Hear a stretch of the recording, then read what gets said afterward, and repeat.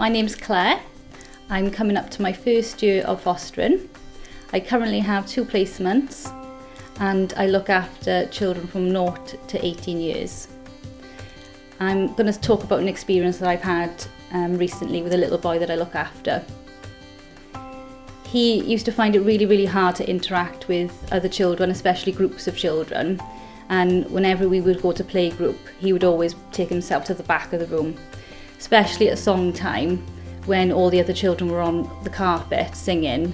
He would take himself to the back of the room and me and him would sing at the back of the room to ourselves, and then every week we'd go and we'd get closer and closer to the carpet, and now he's in between all the other children and he's the loudest out of them all.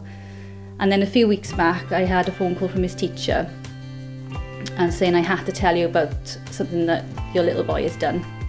And this particular day the teacher was asking the boys and girls to grab their cushions to go onto the carpet, and my little boy got his cushion, went onto the carpet, and the teacher was calling for another little boy to come onto the carpet and he wouldn't come. He was sitting at the back of the room.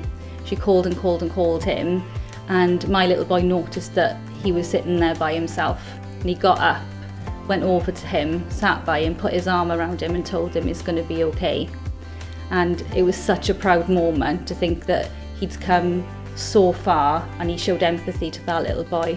And I'm so glad that I made that decision last year to become a foster carer and to see the difference that I've made in that little boy's life.